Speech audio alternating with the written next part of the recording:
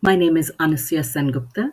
I'm the co-director and co-founder of Whose Knowledge, a global multilingual campaign to center the knowledges of marginalized communities, in other words, the majority of the world, online. COVID has taught us many things. COVID has given us many brutal gifts. One in particular that stands out for me: the fact that a collective experience is not necessarily an experience that is the same for everyone.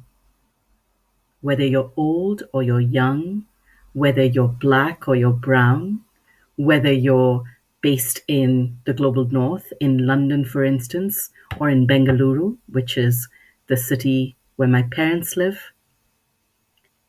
depending on so many different factors, your experience of COVID is going to be different. And the internet is the same. So when we talk about access to digital infrastructure, to the internet in particular, what form of access are we talking about? Does access simply mean, can I get on the phone and find Google? Or does it mean that I might get on the phone, but I don't have good Wi Fi signal, or the electricity is off, so I can't test my laptop? What does access mean? Access means different things to different people. It's not a simple on and off button. At the same time, access is much more than an on and off button, and it's much more than the technical infrastructures that allow us to be online.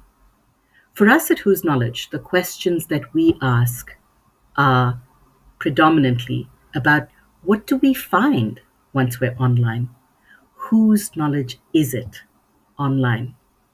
You might be surprised to know that over 60% of the world is online, is digitally connected. Three-fourths of those who are online are from the global south, that is, from Asia, Africa, Latin America, the Caribbean, and the Pacific Islands, and the Middle East. And over 48% of all women are online. And yet the internet does not really look like me. It doesn't look like most of us in the world. Neither does published knowledge. So our friends at Google did an estimate a few years ago and found that, there have been over 130 million books published, most of them published in 480 languages. There are over 7,000 languages in the world. And yet, published knowledge and online public knowledge are really only in about 500 languages.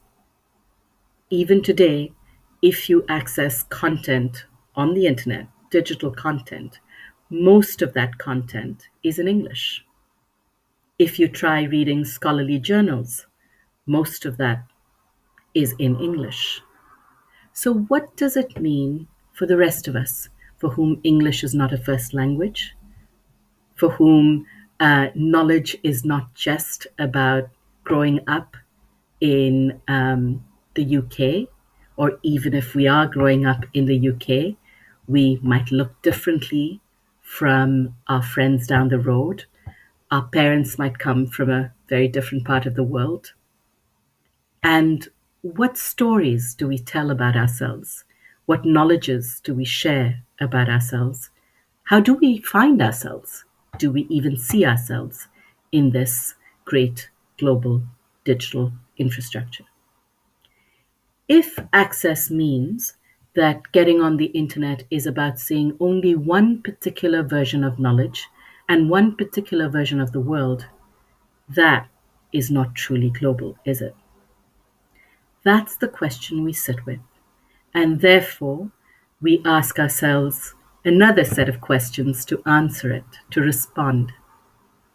If we want to truly reimagine and redesign the internet to be for and from us all, how do we do this?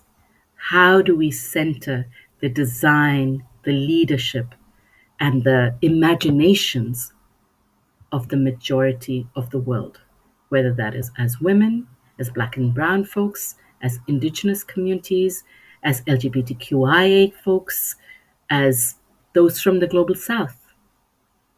What does it look like to think about access as not just being the on and off button, but what we do when the light comes on?